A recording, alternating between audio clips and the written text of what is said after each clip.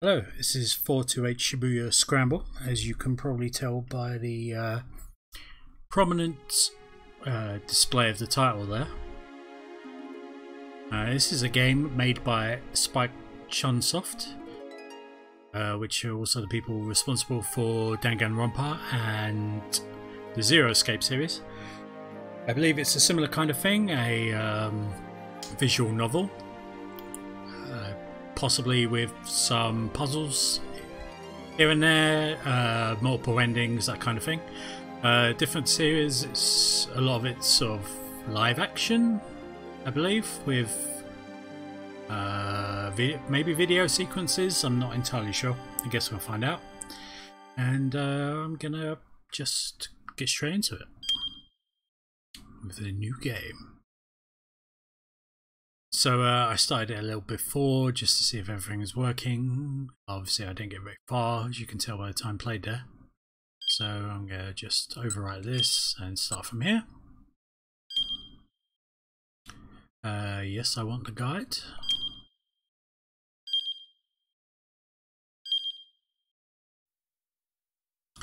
Stories are a work of fiction. Names, characters, places, incidents are either products of the author's imagination or used fictitiously. Any resemblance to actual person, living, dead or events is probably untrue, and they give you far too little time to read that. Hopefully not a sign of things to come. It would kind of be annoying if you can't read at your own pace. A visual novel game.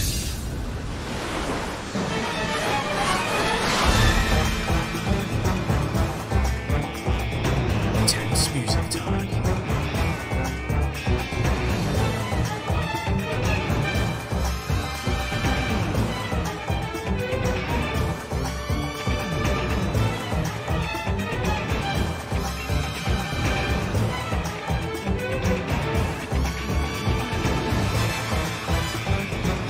So, I'm not entirely sure. I believe there's some voice acting. So it's a little bit going voice acting. I'll read it. I'll read the rest. Hopefully my voice will hold out.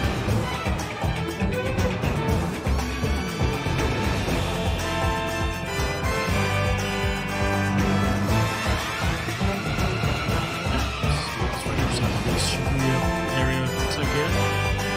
I guess the clues in the name.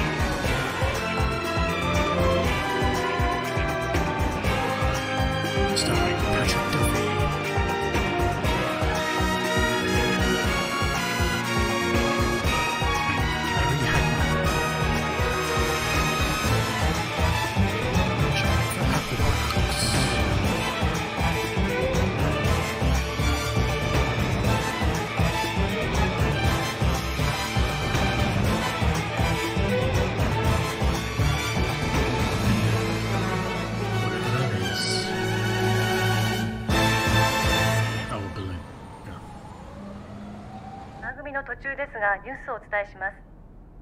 新宿区オフィスビル立てこもり事件の速報です。今朝新宿6丁目のオフィスビルに目出し帽をかぶった40歳前後とみられる男が従業員数人を人質に取り立てこもりました。その後数時間経った今も男は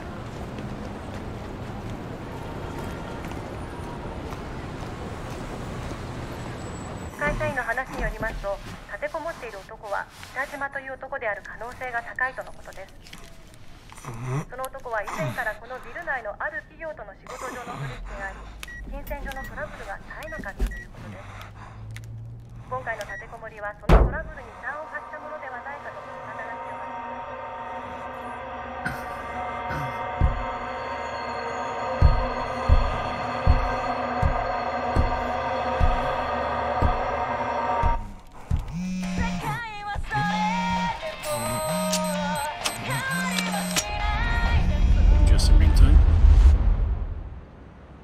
Oh, and it blew up.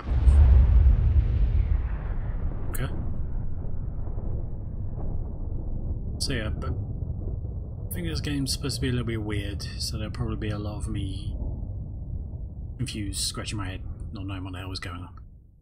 Okay, Shibuya's story is yours to tell.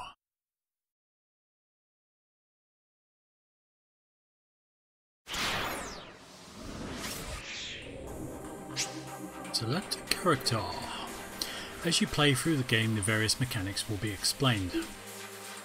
In 4 to 8, you follow the stories of multiple protagonists at once. Your decisions impact their experiences as you read the story. What does the day hold in store? Their fate is in your hands. Hopefully, you can see them all through to the end. To start, you have 2 characters, Shinya Kano and Eiichi Endo. I apologise in advance for any names I may butcher, I'll try my best. Let's begin by checking out Kano's story. I can't pick him yet, so I guess I'm stuck with Kano.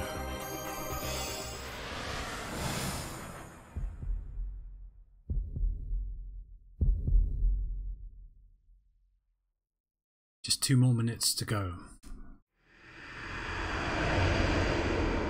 Shinya Kano noted the time again on his watch, scowling at the slow creep of the second hand. The time was 9:58 AM. Yep. Wait, no.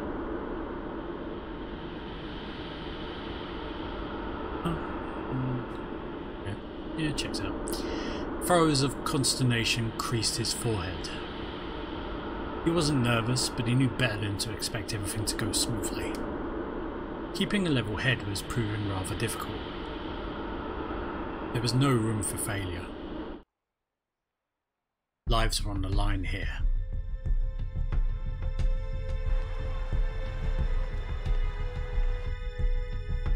He eyed his surroundings.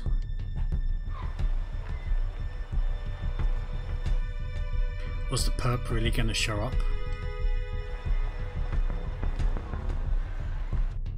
When?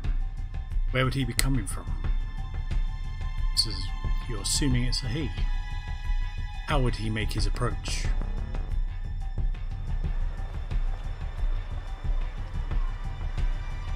The Shibuya Scramble was as packed as ever. A throng of people crossing this way and that, blissfully unaware of the dozens of detectives hidden in its mist.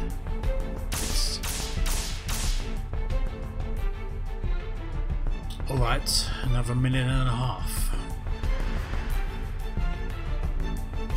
Kano glanced down at his watch yet again. A mere 30 seconds had passed. Detective Kano had been with the enforcement arm of Shibuya's criminal affairs section for a year now, but he'd never been part of an operation this big before.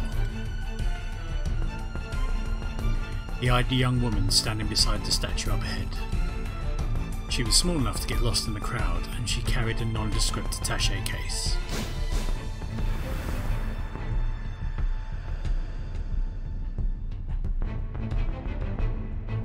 Hitomi Ozawa, aged 19. The attaché case in her hands contained a full 50 million yen in cash. Yesterday, her twin sister Maria had been kidnapped. This was the ransom payment. The culprit had called Hitomi last night at home, referring to her by name and telling her to wait by the statue of Eshiko in Shibuya. It was almost time, but nothing. Kano was staring fixedly at the second hand on his watch when a homeless man sitting on the sidewalk murmured just loud enough for him to hear. "Come on, Kano, quit looking at your watch so much. What if the kidnapper sees you?"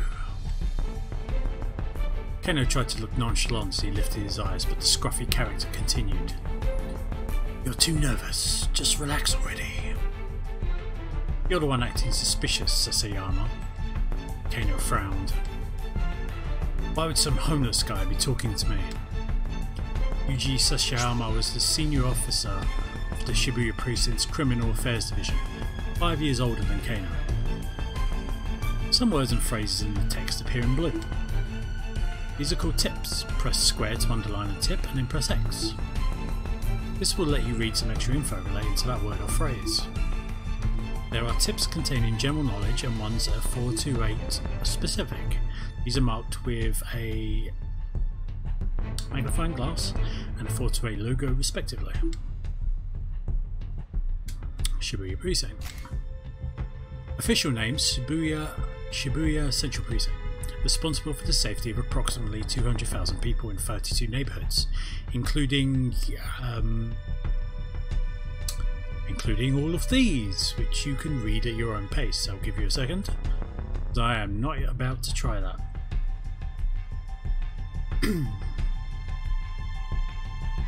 Okay, are we done?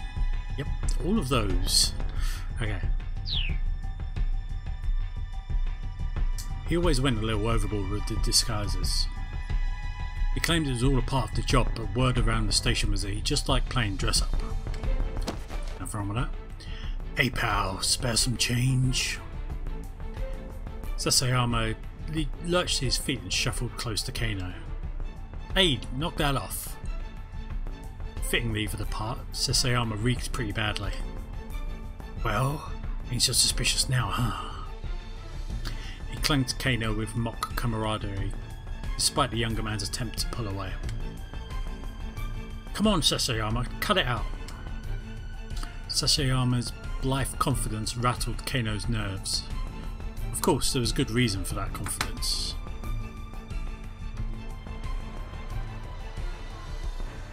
This was Kano and Sasayama's jurisdiction, but they were positioned a good distance from where the handoff was to take place. Jurisdiction?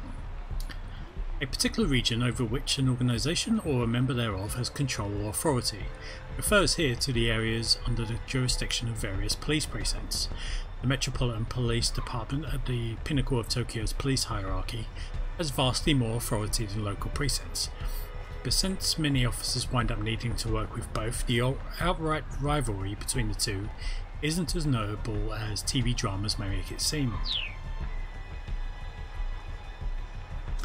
The statue of Hachiko was surrounded by elite investigators from one of the HQ's special investigation teams. Excuse me.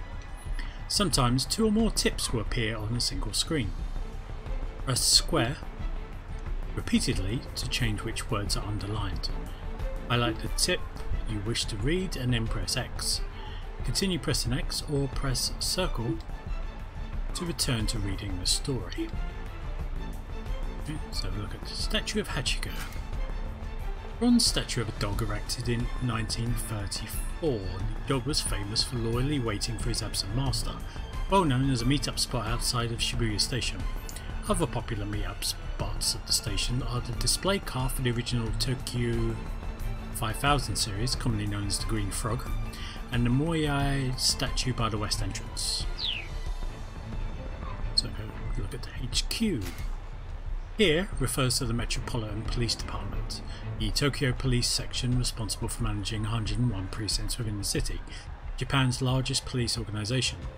In addition to police in Tokyo, it has various other duties and authorities for maintaining public order in the capital. Kano and his partner were just there to provide backup if the kidnapper attempted to flee. Look, just try to relax, we'll be fine. Sasayama gave him a wink. A moment later, the radio squawked in Kano's ear. Alright everyone, it's time. Keep your eyes open. The voice coming through the earpiece was Koji Kuze, HQ's Operations Director. Okay, Operations Director. The individual responsible for directing the investigation in the event of a serious crime. If a task force is set up, the Operations Director is the one who assumes command.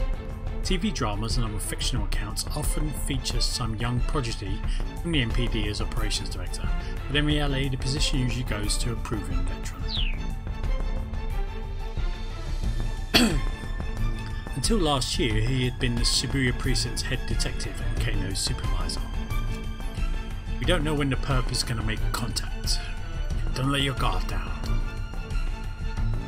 Kuze's low, gravelly voice echoed in Kano's ear. You don't sound too worried, Kuze. Kano winced at Sasayama's words. How could the man be so nonchalant? The appointed time had come and gone. Something should be happening. Whap. Kano smacked himself in the thigh to release a little tension. Okay. This sound was louder than he intended, though the suit hid his muscular physique. It did little to dampen the noise. Oh dear, show us your muscular physique, Kano. He needed to stay focused. He might be called into action at any moment.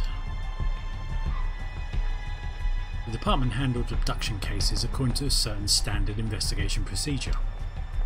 Was it an attempt to extort money, or was the motive something personal? The answer to that question determined how they'd deal with the criminal.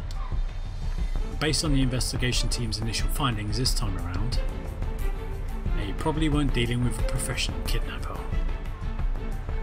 Still, in all likelihood, it was someone with quite a long rap sheet. Probably someone who knew the family, but so far they had few leads on who might bear such a grudge. With the situation so unclear, the plan was to apprehend whoever came to make the handoff on site. If the culprit ran with the money, there'd be no guarantee of the hostage's well-being. Still nothing. Shishayama muttered. There he is! He's here!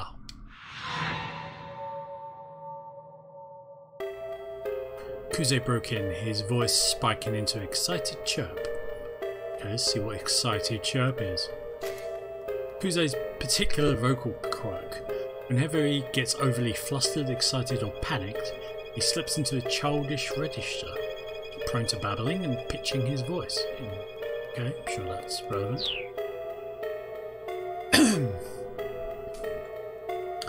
Subject is a young male in his 20s, wearing a bandana and an orange hoodie.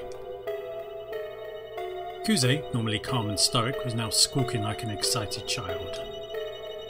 It only happened when he got particularly worked up. Kano and Shishayama stilled themselves.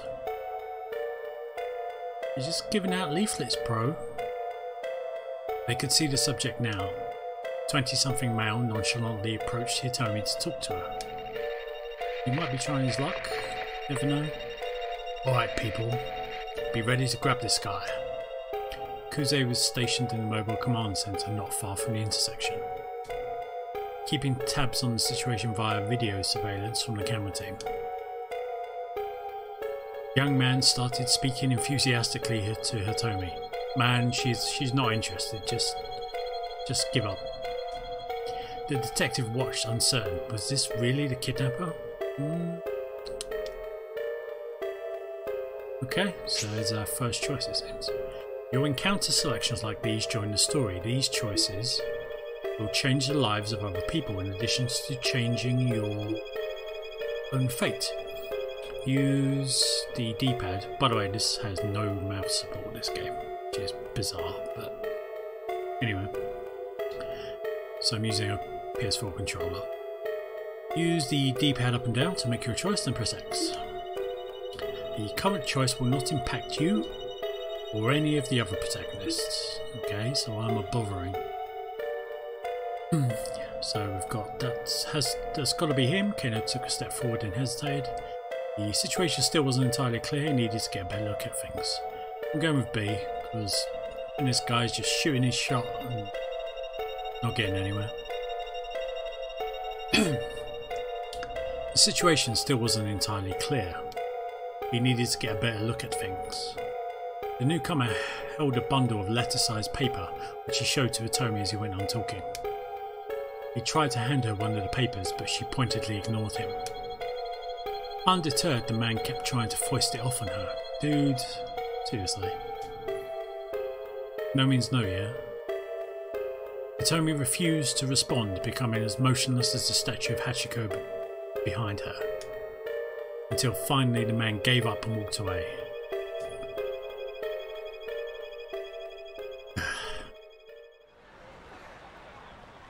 Guess it wasn't him.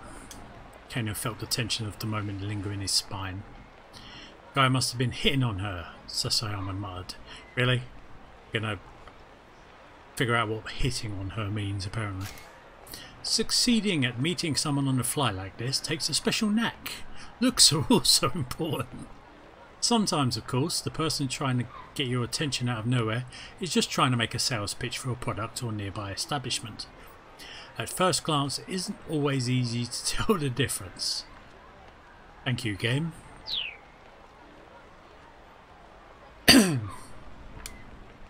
I mean, she is pretty cute and all. He had a point. Though, of course, something in Sasayama's voice made Kano brace himself. She's got nothing on my Mi-chan. Okay. Mi-chan was Sasayama's wife that got married just last month. Let me tell you, Kano, married life is the best. You gotta hurry up and give it a try for yourself. This was Sasayama's favourite topic lately, and Kano was getting more and more fed up with it.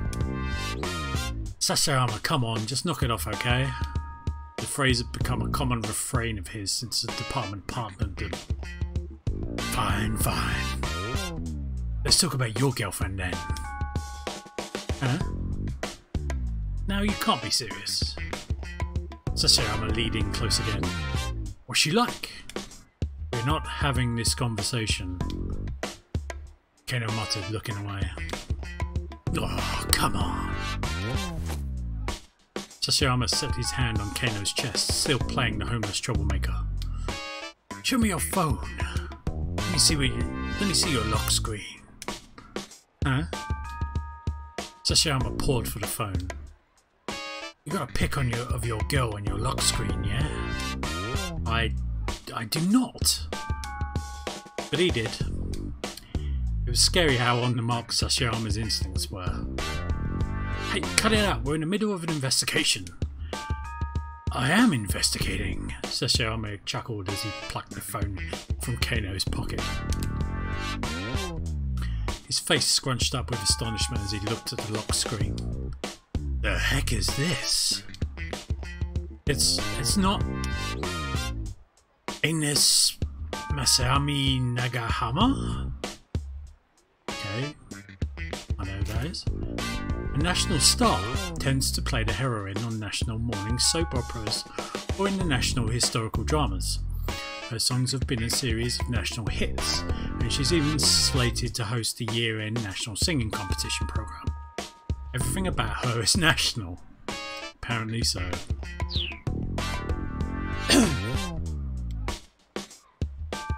Kano realised he had to bite the bullet.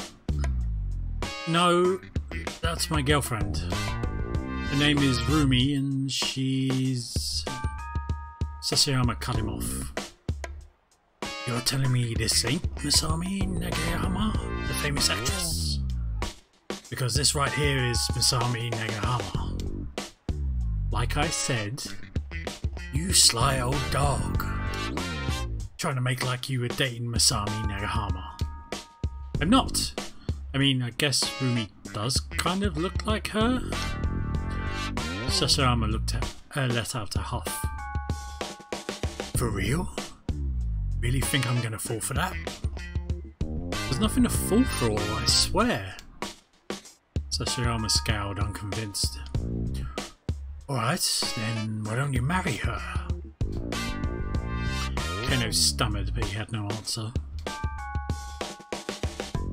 The truth was, he would have happily married her already, but there were obstacles that needed to be overcome. Okay, playtime's over. Let's focus on the job. Sasayama handed back Kano's phone and turned his gaze back to Hitomi. Kano let out a quick, uneasy sigh, but his shoulders did feel looser. Maybe Sasayama had been trying to relieve a bit of the tension. Maybe he should be grateful.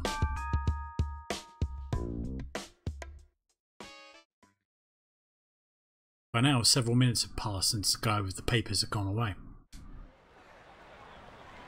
He peered at Hitomi. The strain on her face was visible.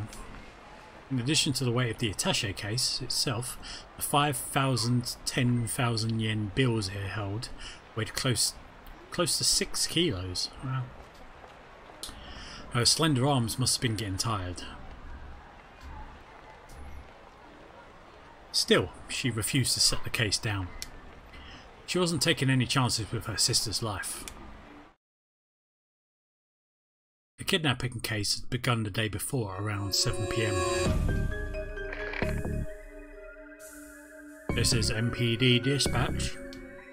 The Shibuya patient is reporting a missing person believed to be an abduction.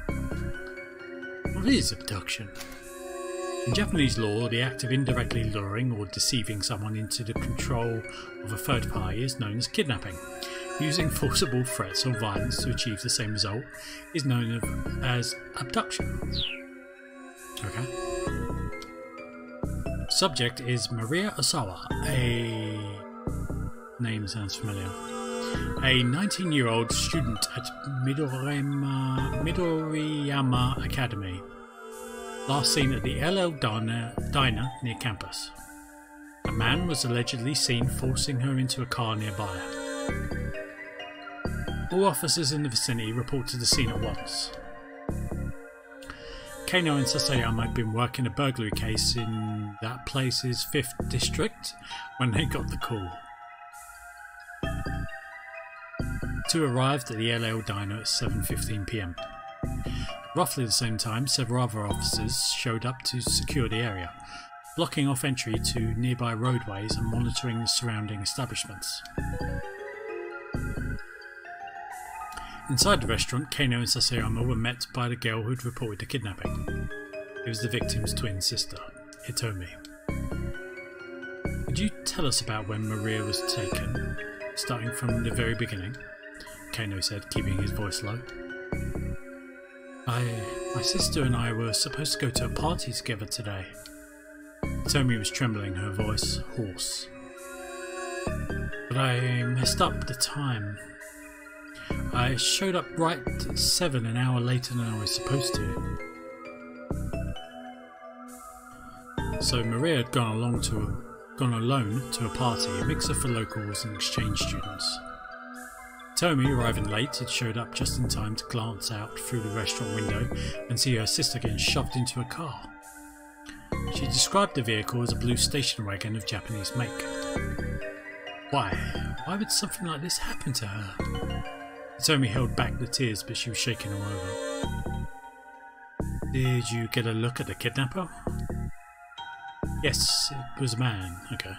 Middle-aged. Excuse me. There was another eyewitness, Leland Palmer. He identified himself as a lecturer at Hitomi and Maria's school. Suspicious. I saw too. It's like Hitomi says. I heard Hitomi cry out, and so I went to the window to look. And his Japanese was halting, as if he hadn't been in the country very long. And I think that maybe the kidnapper was working alone? Leland explained he had seen the man shove Maria into the back seat, then clamber into the driver's seat. If he had an accomplice, wouldn't they have been driving? Neither Hitomi nor Leland had gotten a look at the suspect's face. Kano was interviewing others who had been on the scene, looking for other potential witnesses, when his phone rang. It was Yoshio Kajiwara, one of the senior detectives. We have set up a task force for the investigation. Get back to the station once you have got a handle on the situation there. Barely half an hour had passed between the time the kidnapping was reported and the time the task force began the operation. Task force. Roughly 150 people were working on the case in the Shibuya Precinct's conference room. The main force at work is HQ's 1st Special Investigations Unit. Additionally, other detective sections, a riot squad and investigators from neighbouring precincts have been assembled. When Kano and Sasayama got back to the precinct station, Kuze had already arrived from HQ. He informed them that a response team had been formed to investigate the victim's home. In a case where someone has been abducted for ransom, it is often difficult to resolve the situation without cooperating with the victim's family, but the family can also be a hindrance in making an arrest. To help guide the family's actions, a response team is assembled and stationed at the victim's home, led by an investigator with the proper training. Kano could feel a particular tension in the air. Unfamiliar MPD detectives scurried to and fro around the Shibuya offices. He pulled one of them aside to get a quick update. An hour had now passed since the kidnapping. There had been a new development. The perpetrator had made a threatening call to the victim's home. He said the following: "Tomorrow, 10 AM by Hachiko in Shibuya. Have the sister Hitomi bring 50 million yen. If not, the girl's life is forfeit."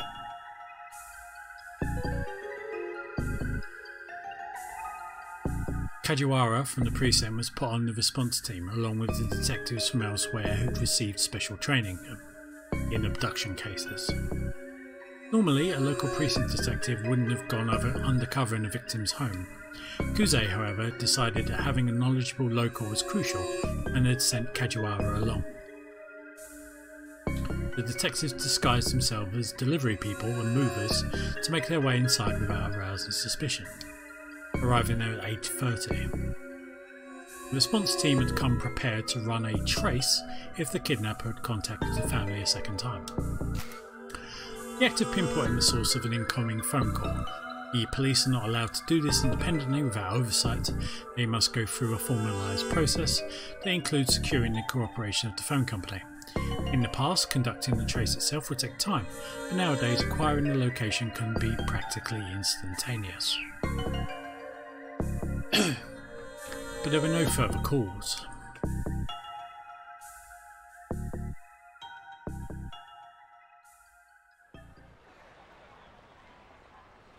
Kano checked his watch again. 20 minutes had now passed since the time designated for the ransom handoff. The kidnapper had yet to appear. "Crap, you think we might have spooked him?" he wondered aloud. "Hey, stay calm." Sasayama scanned the passing throng. "He's just playing with us. Why'd this guy even pick this place?" Kano voiced the question he'd been asking himself ever since he heard the kidnapper's demands. Sasayama shrugged. "Figure he must want to blend in with the crowd, nab the money and disappear before anyone knows he's there, would be my guess. In that case, why not pick Shinjuku or Ginza? The big crowd didn't just benefit the kidnapper after all. It also allowed the police to use the sea of people to conceal their own operation. Right now, there were 50 detectives stationed within a 50-metre radius of where Hitomi stood. The kidnapper would be taking a major risk if his plan was to nab the ransom money and run. That's what bothered Kano. Any criminal with half a brain would know better than to do a handoff in front of Hachiko.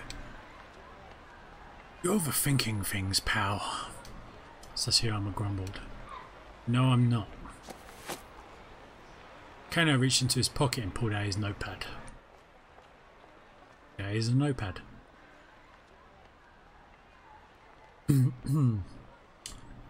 Sorry, I have to be careful reading this. This was Kano's Dick Diary, which he also always kept close at hand. It's quite veiny. Sasayama rolled his eyes.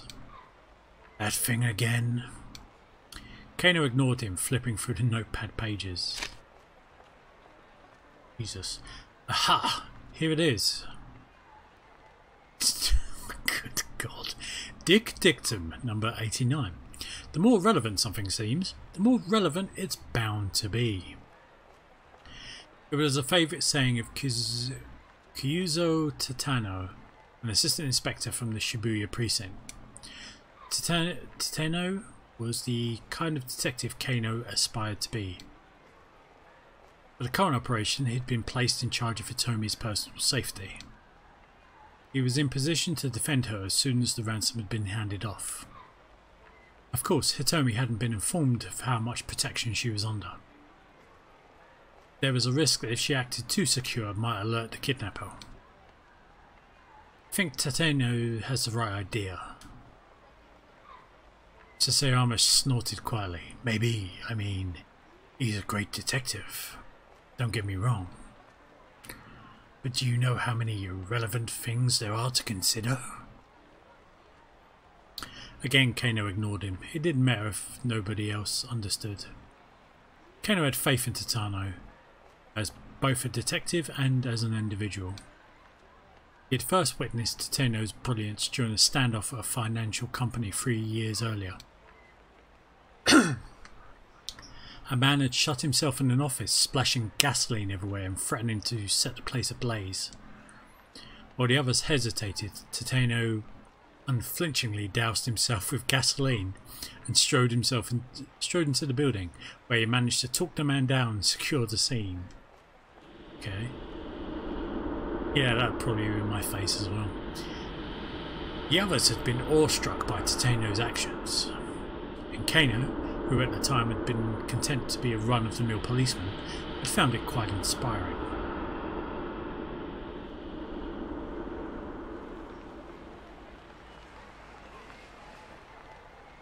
Still, you know, Sasayama murmured under his breath. As great a detective as Tateno is, it's not like anyone else in the world has ever heard of him. I suppose not, Kano said. So? Only time anyone ever hears a cop's name is if he's caught up in some scandal or killed in the line of duty. I mean, doesn't really seem fair, does it? Kano just shrugged. It was a strange definition of unfair, really. I mean, you've got celebrity chefs and celebrity hairdressers and stuff.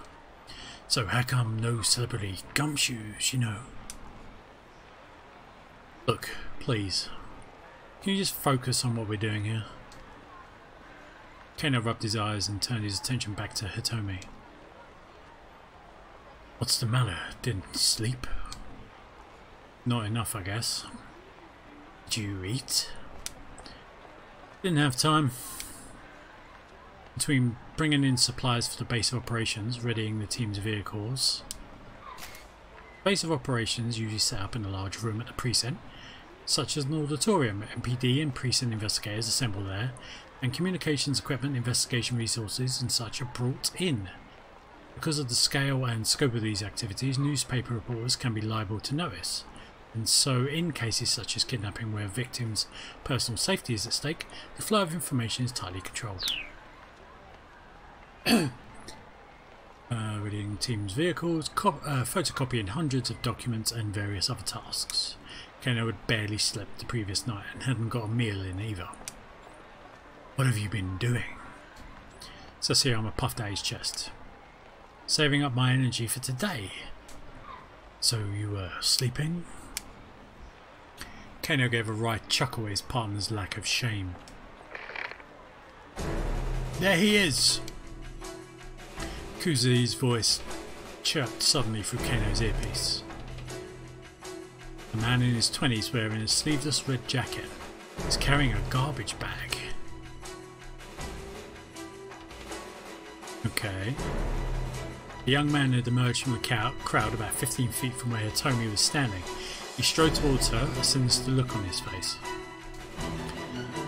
It didn't match Hitomi's description, but Kano felt a jolt of nerves all the same.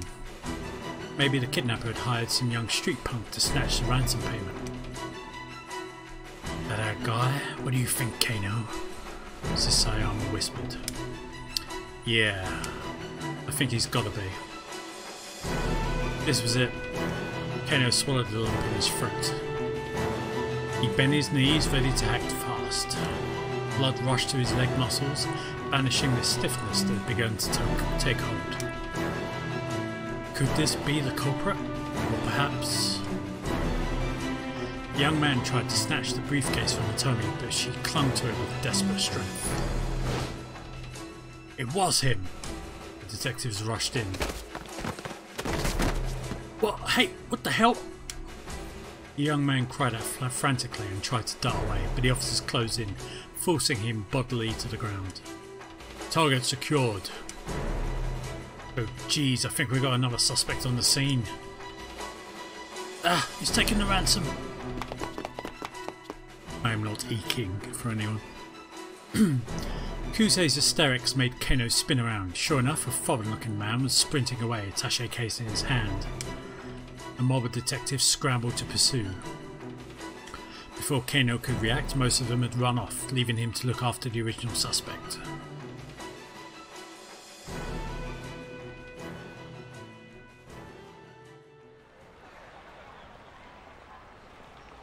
What should I do with this guy, sir?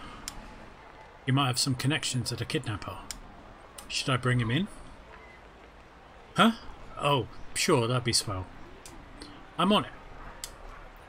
With the help of one of the remaining detectives, Kano brought the suspect back to the Shibuya precinct.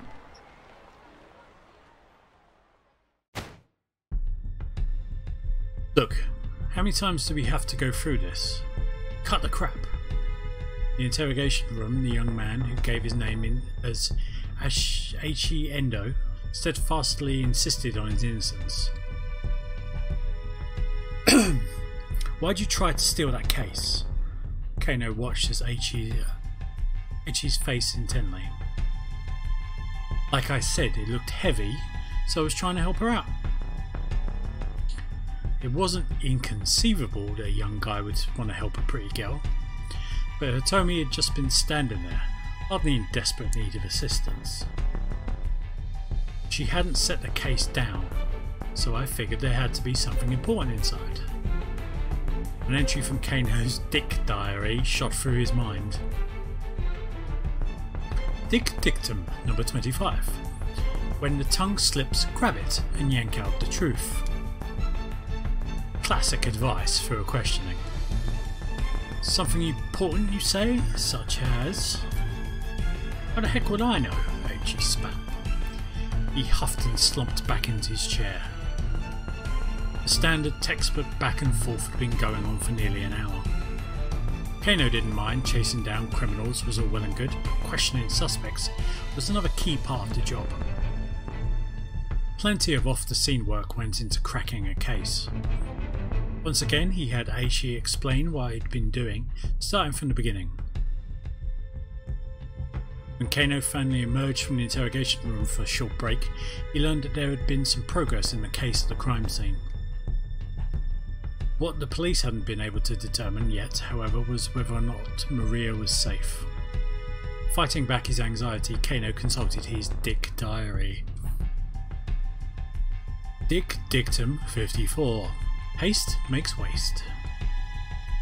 He felt his tension subside. Remembering the right maxim always helped. It was like casting a magic spell. Kano returned to confront Aichi once more. You were there to act as a distraction, to mess up the investigation, weren't you? Huh? Aichi looked a bit dumbfounded. What are you on about? Dick Dictum number 55. The truth hungers to be free. You hungry? Got some katsudon, if you like. Katsudon is a Japanese dish consisting of a bowl of white rice topped with breaded pork cutlet and egg. There are several variations, such as sauce katsudon, where the egg is replaced with Worcester sauce, and miso katsudon, where the pork is stewed in miso. Not typically the type of thing a policeman offers a suspect during the interrogation. This could be seen as baiting with food, and is to be avoided. Aichi nodded silently. That does look good, and I'm hungry. Aichi devoured the bowl of katsudon with a gusto. He looked like he hadn't eaten in a while. Alright then, spill it. What's this guy after? Aichi just shrugged. I don't know, he murmured, a thick slice of egg-laden pork between his teeth. How many accomplices do you have? Kano asked. But Aichi just shook his head as he inhaled his food. Resignedly, Kano flipped through his notebook once more. Let's see, number 115. Use the lights to your advantage. As the minutes ticked past, he found himself referring to this book again and again, trying a dozen different methods to tease out whatever his suspect might be hiding. The experience began to feel strangely surreal, their two voices echoing hollowly in the interrogation room. Eventually, Kano looked at the clock and realised that the questioning had been going on for nearly 5 hours. He still hadn't made any headway. What was he supposed to do next? Tateno would know, but he sure didn't. Still, he was determined to do whatever he could to keep the victim and her family safe. Gritting his teeth in frustration, he perused the Dick diary like it was scripture. Number 116. The monotonous questioning was clearly tiring Aichi out. His eyelids drooped like they were beginning to get heavy. Number 117. Get them when they're tired. Kano's eyes gleamed. You're part of some criminal gang, huh? Aichi's head slumped forward heavily. Nodding off was basically the same as nodding yes, right? I don't think so. It's Kuze, I did it. The young guy we grabbed at the handoff site. He finally confessed to the crime. No, he didn't. What? What are you talking about? Kuze laughed in disbelief. We're just about to apprehend a mastermind here. Huh? Kano clutched his cell phone dumbstruck. Listen, why don't you, look, just wait there at the HQ, yeah? Okay? No, it can't be.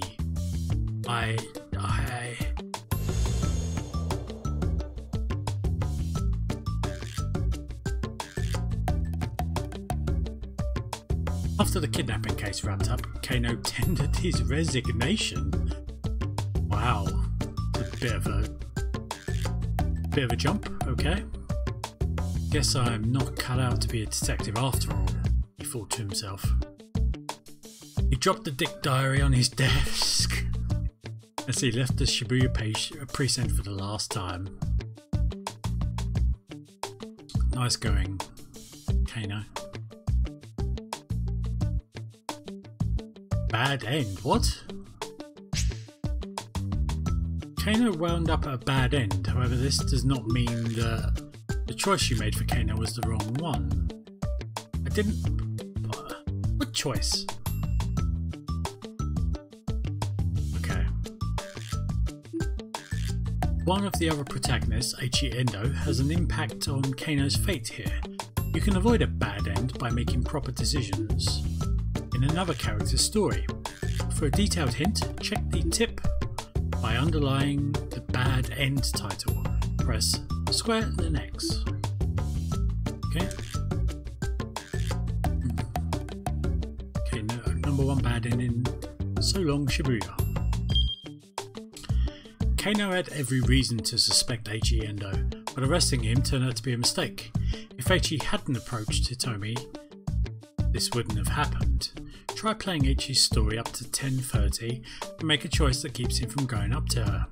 If you do that, Kano won't even have a chance to arrest him and things should play out differently. Interesting, yes.